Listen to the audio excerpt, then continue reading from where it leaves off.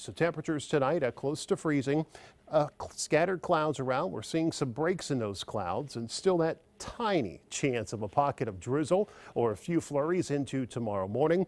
A high near 40 tomorrow. An isolated threat first thing in the morning. Otherwise, a dry day expected.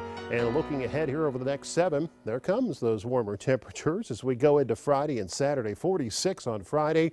Rain holds off until late day.